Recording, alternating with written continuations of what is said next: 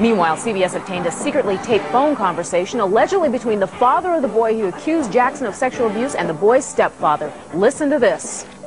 This man is going to be humiliated beyond belief. He will not believe it. He will not believe what's going to happen to him. Beyond his worst nightmares. Sell one more record.